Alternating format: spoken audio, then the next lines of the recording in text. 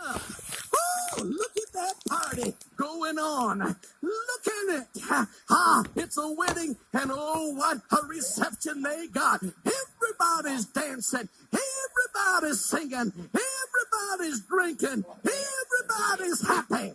Hey, look over there. A fight is breaking out. A fight is breaking out. A fight is breaking out. Get out of there.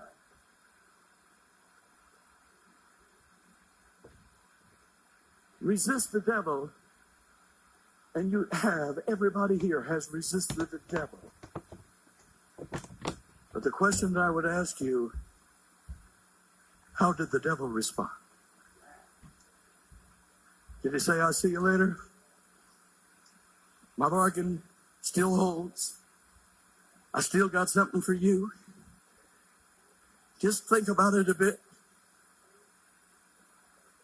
You got to learn to fight this battle, not in the place of activity, but in the place of thought. And you've got to understand, when you fight it in the place of thought, you got to see, Lord, show me how horrible this could be. Show me how horrible this could be. Show me how horrible this could be. And let me see it so clearly that I can understand how horrible this moment could be. Oh, well, she likes me and she's awful nice looking. Is it worth your marriage? How much money do you want to pay? How do you want to divide it all up? What do you want your children to remember you for? James is speaking to believers. A message that we don't expect believers to need. But just because we look good on Sunday doesn't mean that we're spiritual on Monday. And we have to understand that God loves us. But God has called us to be overcomers. And resist the devil and he will flee from you. But you got to understand, you can't resist the devil if you love the world. How can you resist the devil when the world is his kingdom? Half the stuff on television you can't watch. Half the stuff, 90% in the movie industry you can't watch. A good portion of the music you can't listen to. A whole lot about you can't participate in. You've been washed and you've been clean. And thank God for the cleansing that is through Jesus Christ. And begin in this hour to say, I want to stay clean. I want to stay clean. I want to stay clean. Thank you for your power to cleanse me from all unrighteousness.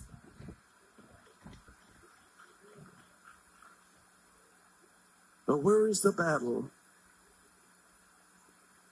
The battle is in the thought area, not in the actions. You wait for the actions, you're going to get yourself into a situation that you can't bail yourself out of. Will God forgive you? Yes. But do you want this kind of a testimony to be yours? Forgiveness isn't enough. I need to be cleansed. Forgiveness is not enough. I need to be delivered. Forgiveness is not enough. I need to be washed. Forgiveness is not enough. I have to know how to fight this battle.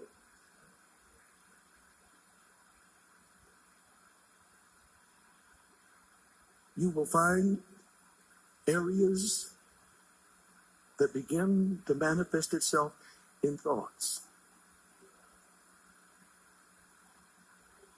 And when you've yelled and screamed at your husband,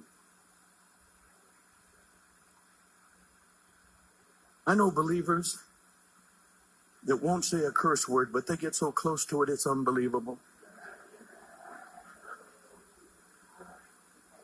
The only difference is they just haven't said the word. The same spirit is there.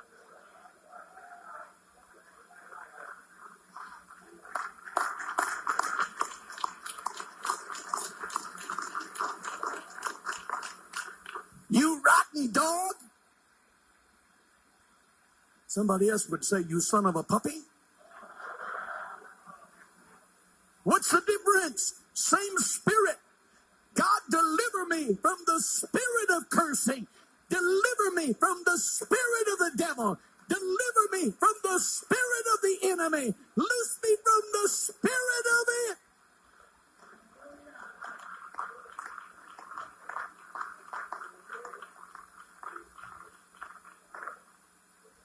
Resist the devil and watch what he does. Resist the devil and watch what he does. Sometimes he doesn't even move.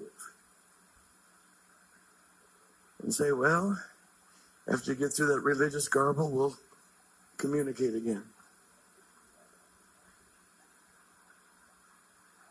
One of the things that I want to see more than anything else in my moment is to see the devil run. I want to see the devil run away. I want to see the devil flee. I want to see the devil flee. I want to see the devil flee. I don't want just to see the devil keep his hand off of me. I want him to flee. I want him to know I mean business. I mean business. I mean business. Devil, no. What does the devil do when you resist? Take it to another level. God bless you today. Thank you for listening to Night Vision with Pastor George Bogle. If you would like to support this ministry, please send your correspondence to P.O. Box 39241, Detroit, Michigan 48239. That's Night Vision. P.O. Box 39241, Detroit, Michigan 48239.